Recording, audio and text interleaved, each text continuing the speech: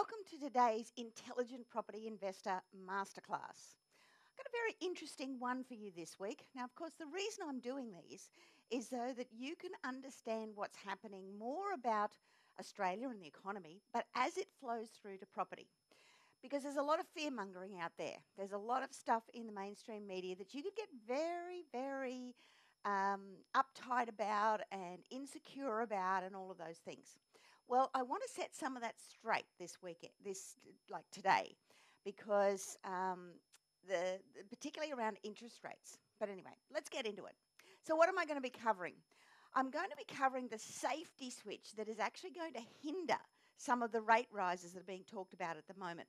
Also want to talk about China and what's going on over there with their zero COVID policy and how that flows through to us, believe it or not, and how it flows through to property and why that actually affects our commodity prices. So I'm also going to be talking about Melbourne and Brisbane particularly, because there's been a big flow of population and that's going to affect property as well. And why there are 500 billion reasons why rates won't rise anywhere near as much as people think. And the RBA knows it. So look, if you're listening to me in any one of the podcast platforms like iTunes or Spotify, please make sure you come across to my website at some stage. It's iloverealestate.tv. Now, the reason I want you to do that is because not only have I got all the slides here that I'm going to be sharing with you, and there's a lot of charts which I think you're going to want to review, but there's a lot of other really good information for you and free stuff and all sorts of things on my website. So jump across there, iloverealestate.tv. Okay, is China already in recession? Well, I don't know whether you've seen what's going on over there, but China has this zero COVID policy. And when China has a policy, they belt you around the ears to enforce it. And that's basically what's happening now, particularly in Shanghai. And now it's moving very much through to Beijing.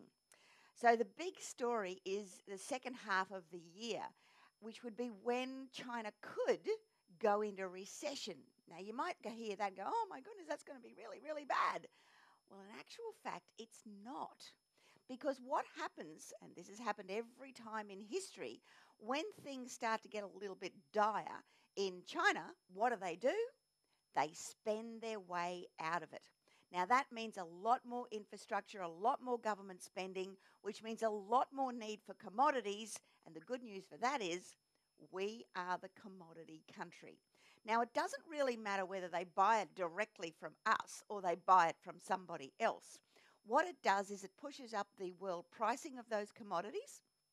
And if they're taking the iron ore or the coal or the whatever else from somewhere else, well, whoever was previously buying off that somewhere else will certainly not have the restrictions on Australia that perhaps China has. So overall, it affects Australia. And it affects Australia in a very good way. Now, when we have a healthier economy, when we have a richer economy, what happens is that flows through to property pricing. So let's have a look at that. Here are the commodity prices, which is all commodities. And you can see there how the commodity prices are really, they've been bumping along pretty much in line with the Australian dollar. Now, if commodity prices really, really soar, even though it hasn't shown it there in that chart, the Australian dollar will also strengthen. So these are our terms of trade, and you can see there we are up as high as we were, back in 2009, 2010, those kind of time frames. So it really is in a really strong position from an Australian perspective. But this is what's going on in Shanghai. Now, look, they're locking people in their big tall buildings. They've had everyone banging their pots and pans at a certain time of night and all of this kind of stuff. And it's because of this zero COVID policy. Now, the COVID we have today is not the COVID that we started with back in 2020. It's mutated and it's migrated and it's done all these other things, which has actually lessened its death toll. Now, look, I'm not medical, but here are just the economic side effects of all of that. You can see in this chart how COVID cases in China have absolutely soared. That's that little green bit there. Now, the bluey black bit at the bottom is what they were when, sorry, that's the confirmed cases, but the estimated cases are absolutely way, way above that. And you can see here, this is the number of high and mid-risk districts, both decreased in recent days, but they're still really, really high to where they were, say, 6 months ago or a year ago. And that's affecting all sorts of things in China. One of the big ones is tourism.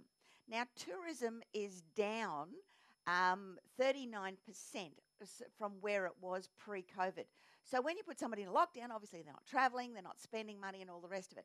And the way that China has been reacting to everything, and the globe has been looking in, they're not getting international tourists either. I mean, would you go there for tourism right now and maybe get locked in your hotel room for goodness knows how long? So tourism has been massively affected, and it's one of their major industries, albeit internal tourism, massive.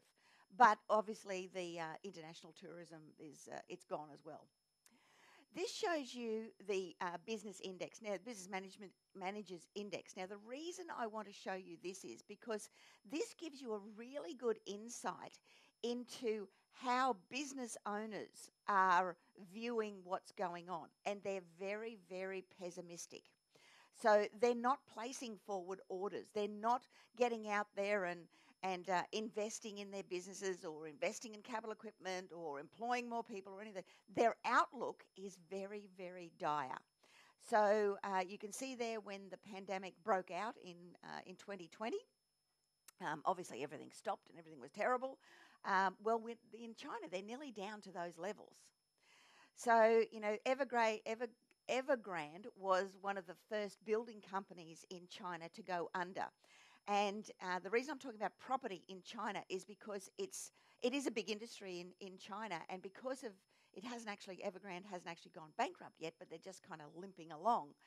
But what it has done is it's given a lot of instability into the market, and people aren't willing to invest in a new apartment or anything else in China because of this, the fear that the developer will actually go broke. Now, that is slowing down the economy tremendously as well. And this is the property transactions volume. You can see there it is 46% down on what it was in 2021. Now, that's even, that's not pre-COVID. That's just even 2021. So all these things mean that China's in a little bit of turmoil. It could well go into recession with all of these factors compounding. And if it does, or even if it just slows, the government will get out there and start infrastructure spending. As soon as it does that, commodity prices will go up and Australia will benefit. Our balance of trade will go up, regardless of whether China's buying it or whoever they're buying it from. Their previous buyers are now buying it from us. So I hope you kind of get the big picture there, because all of that then flows through to Australia. Australia's got more jobs, make more money, all the rest of it, and that flows through to the property market here in Australia. So it's a roundabout way of saying there is an added strength in the property market here in Australia. Now, the other thing about this is, and look, I sound like a lawyer when I'm saying this, because I'm talking about all the bad stuff in the world. Ukraine and what's happening with Russia. Horrible humanitarian stuff going on. Terrible, terrible, terrible. But economically, it's good for Australia, because Russia is a primary producer. So when they're out of action and all the sanctions are in place and whatever else, Australia is the go-to, one of the go-to people that, to supply all of these raw materials.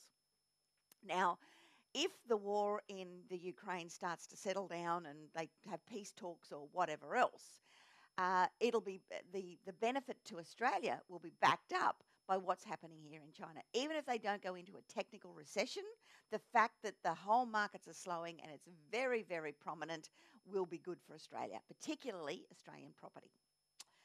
So what is this secret safety switch stopping the hikes in interest rates? Okay. Markets are currently pricing in 13 rate hikes over the next 18 months. Now, this is totally unrealistic. Super low fixed rates are expiring, which means we already have some of those rate hikes in practice. Because when we, year ago, 2 years ago, people with a really low interest rate, they fixed their interest loans. Well, those are coming up for expiry right now. So they're going to either a variable, which is higher than what they had, or they're going for another fixed, which will still be higher than what they had.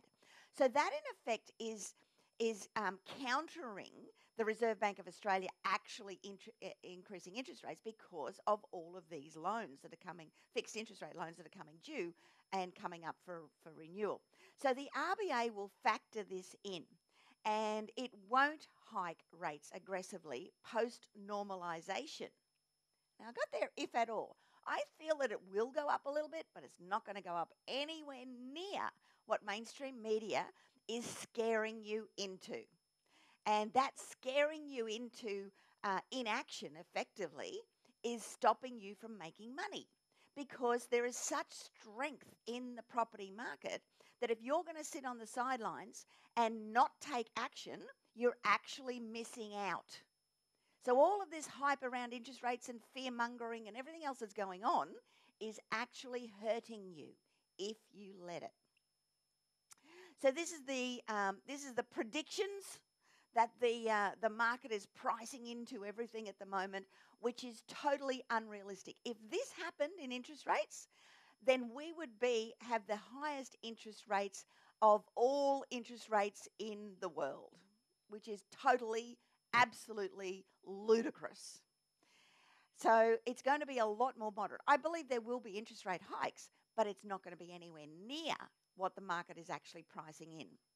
And it's really about this repricing in the market, because of all of those loans that have that are coming up for renewal or have come up for renewal.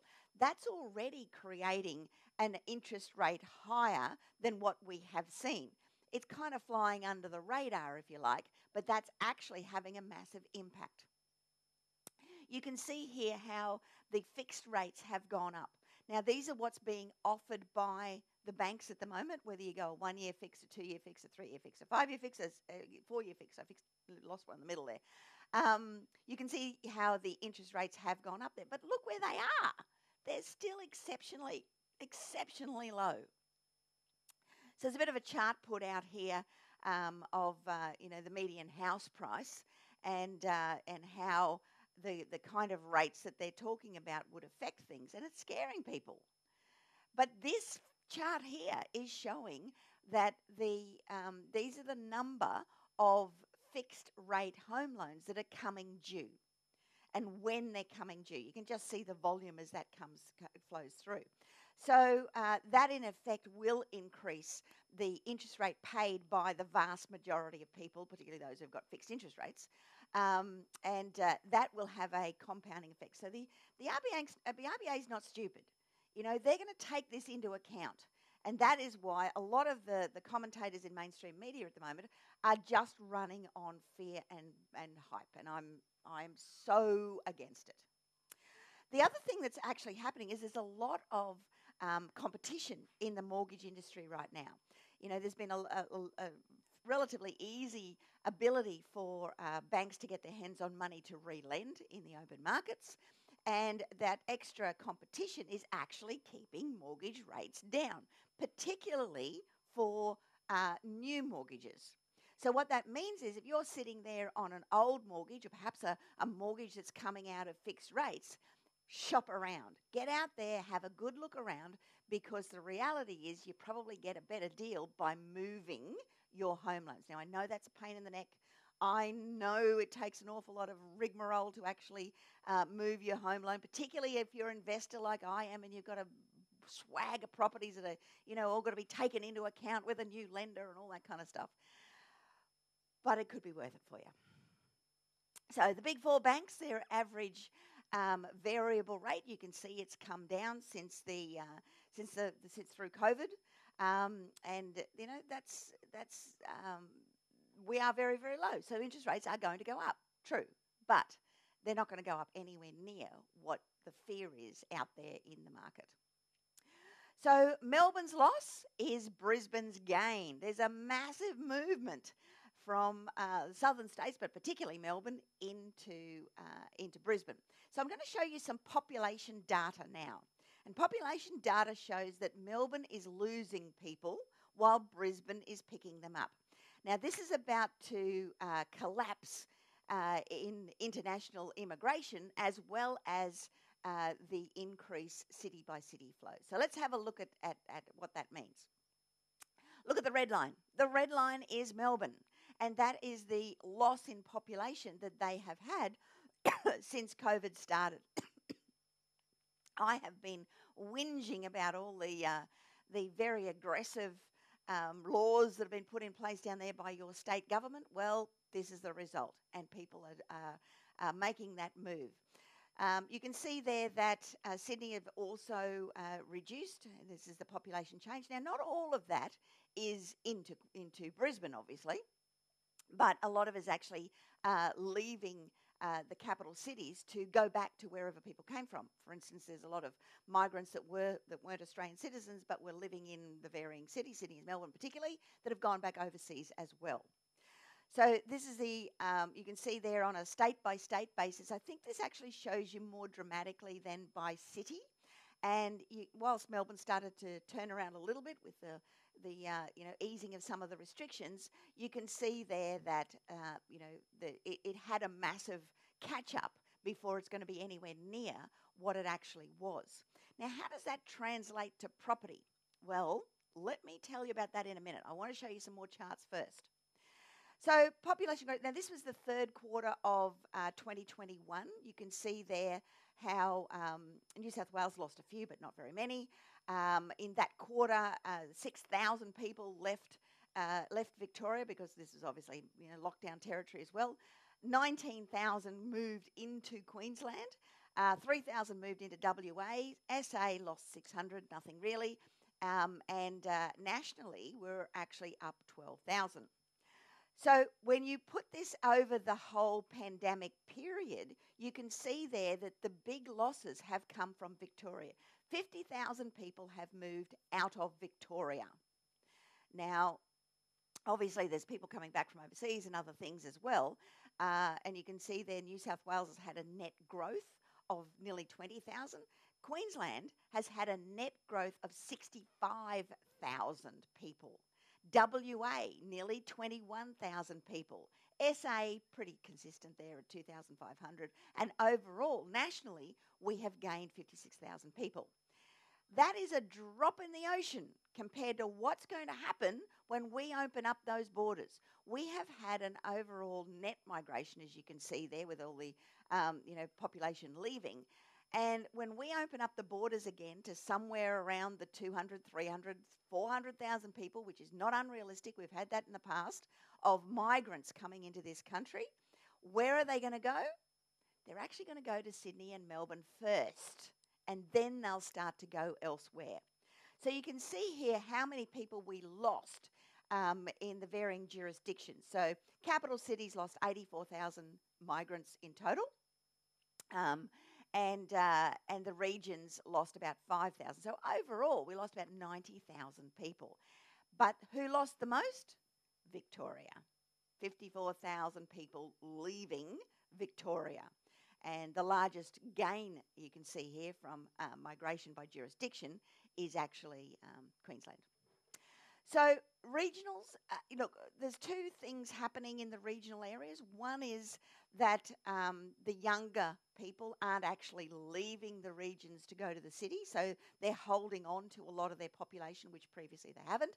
And the second thing is there's been a lot of tree change, sea change, all of those kind of things. So whilst there was a massive rush out of the cities when COVID started, it's been bobbing up and down, but basically it's at a higher level than it has been previously. And I think this index, when it just smooths out all the ups and downs, gives you a better indication as to what's happened there in the regional areas. Look, it's great for regional areas. the cities have been the losers, but the cities won't be the losers for long, because when we open up the international borders, that's where they're actually going to go.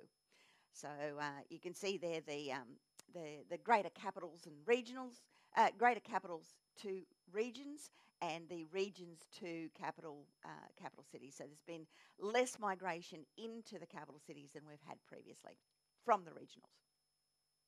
So how's that affected the Brisbane versus Melbourne house pricing? Well, obviously, with all of this population movement moving out of Melbourne and into Queensland, it's pushed up prices dramatically. My one little niggling thing underneath here is two things, really. One, is it permanent? Or once Victoria gets some sense and maybe some sensible government, they'll go back. And two is, have we got the jobs in Queensland to actually sustain all of these extra people? Or is it retirees coming here bringing up their bank accounts? Not sure, and I'll be searching for that information for you shortly. But certainly it's one of the factors that has dramatically pushed down the Melbourne population and pushed up the Queensland population, particularly Brisbane. So the other thing that is going for Brisbane, of course, is the Olympics, and that is going to have a long-term flow-on effect with infrastructure spending and the like. So that's it for me this week. I want to leave you with a little bit of a cautionary tale about fear, because fear is false evidence appearing real.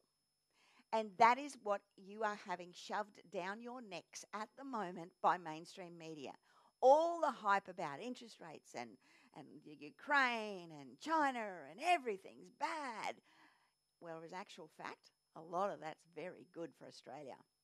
So fear is temporary. Regret is forever. Do not let this space in time leave you. Do not let this space in time paralyze you with all of the fear that's out there. You must be taking action, because there is a lot more upside in the market. Will it be the heady kind of growth we had in 2021? No. But will it be good growth? Yes. In normal terms, yes. And if you get paralyzed by all the fear out there, you're going to be the loser. So take up one of my 60-minute real estate breakthrough sessions with one of my advisors and see how we can help you. We don't sell properties. We will help you understand where you're at, what your goals are, and how we can help you with that, how you can actually achieve, perhaps even entry into the market. Or maybe it's not entry into the market, maybe it's expansion in the market, and how you can do that and have great cash flow, replace your income, build a portfolio that you can live on for the rest of your life. So let us help you. All you've got to do is go to iloverealestate.tv/questions/. And one of my advisors will be standing by there to book an appointment, and one of my advisors will be there to have a really good chat to you for about an hour. So that's it for me this week. Thank you. I hope you enjoyed it, and I'll catch you next week. Bye now.